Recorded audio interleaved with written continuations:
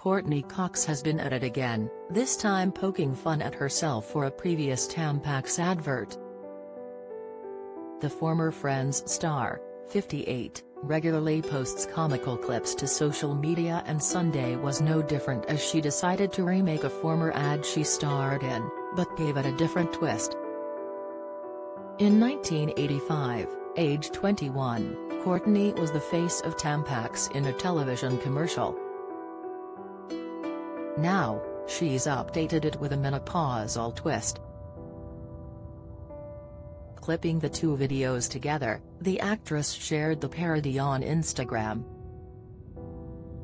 While the old footage has her asking viewers if their life changes once a month because of their period while she rolls up her socks, Courteney is seen in the modern day asking if viewers' life changed completely because of menopause.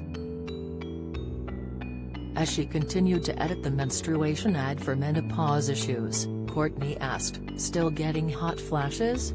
Let me tell it to you straight." And making sure she got her point across in the update, she continued, "Menopause will change the way you feel about getting older. Menopause will eat you alive. It's horrible. Nothing else can do that." While the old footage sees her explaining all the positives surrounding Tampax, her update says her complain, "Plus, you get the added bonus of drier skin, and getting bald patches. Now that's something." Ending the spoof, Courteney says, "Remember, there is nothing good about menopause. It can actually change the way you feel about getting older."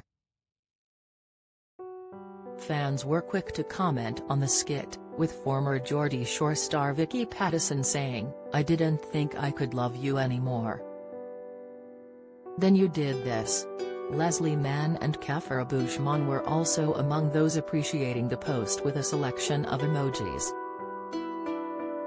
Courteney joins a number of fellow celebs who have recently discussed the impact menopause has had on their life. Salma Hayek has also spoke out on the effects, while Naomi Watts has even launched her own menopause wellness brand after she revealed she felt isolated after becoming menopausal too early. And Davina McCall has also shed light on her battle with menopause, admitting that she found it similar to coming off heroin after her addiction in early 20s. The TV presenter, 54, first started going through the motions over a decade ago and admits the experience is something which she will never forget as she felt the worst she ever had in her life.